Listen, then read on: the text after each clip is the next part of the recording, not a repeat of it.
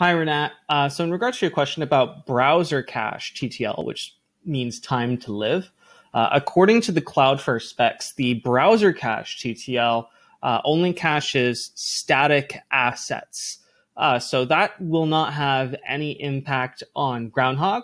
What's important for Groundhogg is that the overall cache, so the page caching TTL, is set to under 12 hours, and our recommendation is 4 hours. The reason for this is a lot of areas of Groundhogg are incredibly dynamic, like the Groundhogg preferences area.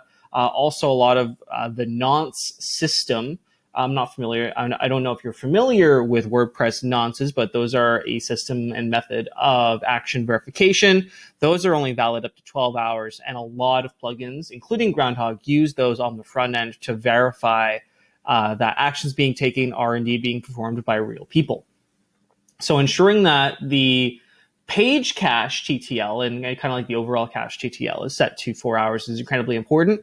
But the browser cache TTL is specific to static assets like CSS files, JS files, images, etc. So that should be a non-issue.